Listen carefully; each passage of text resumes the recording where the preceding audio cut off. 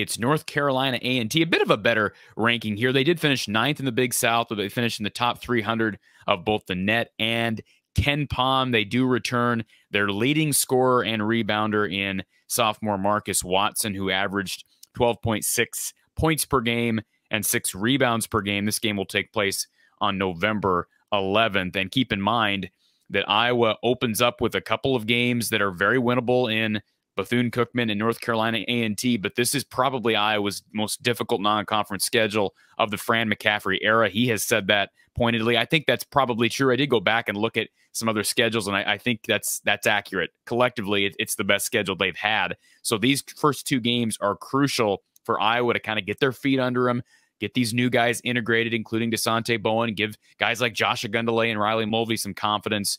This will be good.